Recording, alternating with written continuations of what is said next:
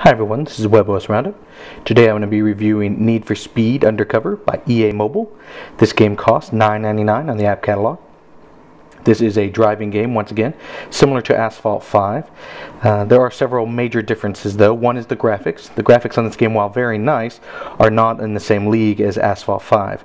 They're a little muddier, they're a little blockier, but it still looks good. But if you're wanting a showpiece, you might want to stick with Asphalt 5. This game though has a story, which is really what sets it apart.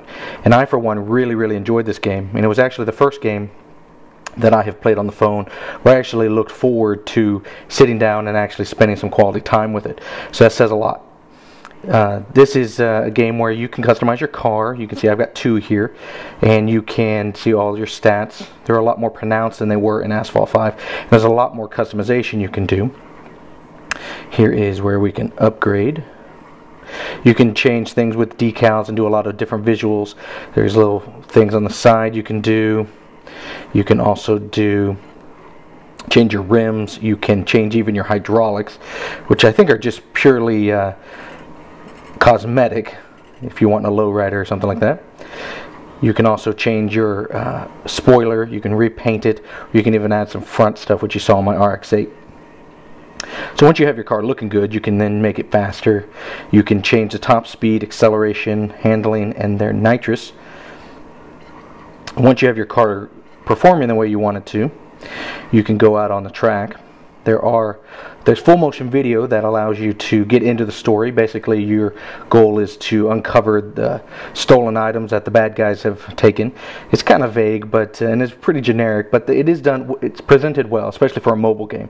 No complaints here at all. There's full motion video, which shows you what's going on, and you have a female handler for a government agency who likes to wear very tight clothing, as you might have guessed. But you're essentially given an excuse to drive these different courses. You can see I've driven quite a few of them, but I have not beaten the game. You can see here I'll drive this one. This is the last one I've got going here. The goal here is to get far enough ahead of the bad guy in this case to win the whole thing. And you can see there's going to be some flavor text here. Got the 1980s mouth movement there. And once you get going here, you can see again that the graphics are a little blockier, but again, it's not going to take away from the game. What will take away from the game a little bit is the soundtrack. It sounds like a bad 80s hairband, but you can kind of ignore it, or you can turn it off. I have it kind of low, so you can kind of hear it in the background. Now the angle at which I'm playing at makes it a little difficult, but you can see I'm drifting. Well, I spit out of there. You have nitrous, and you do that by sliding up. You can pause the game with a double slide down.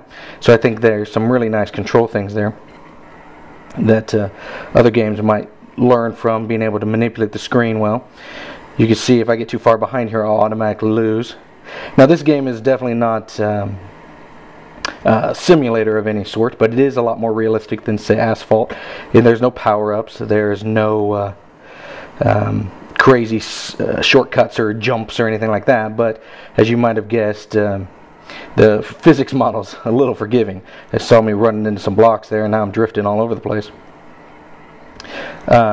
So you can see it's not gonna be Gran Turismo, but it is made to be a little more realistic than, say, your standard arcadey kind of action games.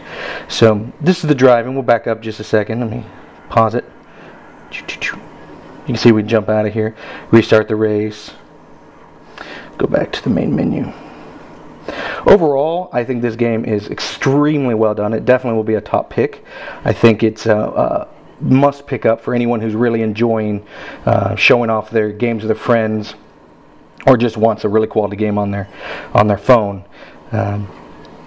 If there was anything I would complain about, again, it would be the graphics, and the soundtrack's a little weak. But those are really minor in comparison to the joy that can be found in this game. This has been webOS Roundup. Please visit us at webosroundup.com. Thanks a lot. Bye-bye.